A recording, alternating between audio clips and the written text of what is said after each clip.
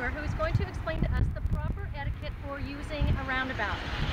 It seems like it's something that a lot of people are kind of intimidated by, and Raf here is an engineer, and he's also originally from Argentina, which he tells me they have like 4-lane roundabouts, which are a little bit more intimidating than what we need to deal with. So, Raf. All right, well, like I was telling Rhonda, the first thing you need to know or to think about is not to panic when you face a roundabout for the first time. For those of you who may have faced them before, the first rule of a roundabout is that you want to yield to the traffic in the roundabout. So if there is a car in it, make sure that you have let it clear before you enter the roundabout.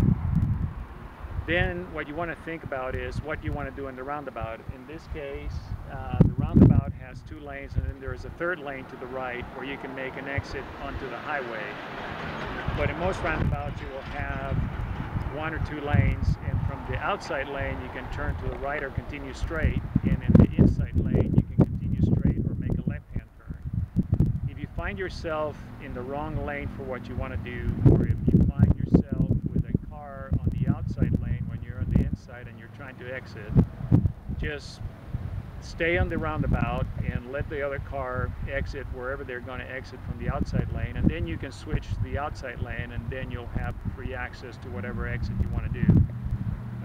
There is no shame in doing one more turn in the roundabout that you need to, and if you find yourself on the outside lane and there's a car that apparently is going to go into the exit, it's better to either slow down or just go with them and come back into the roundabout.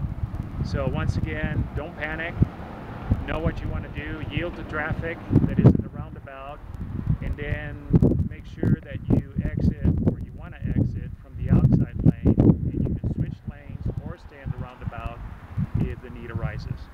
And I think that covers it. Okay, well, thank you so much.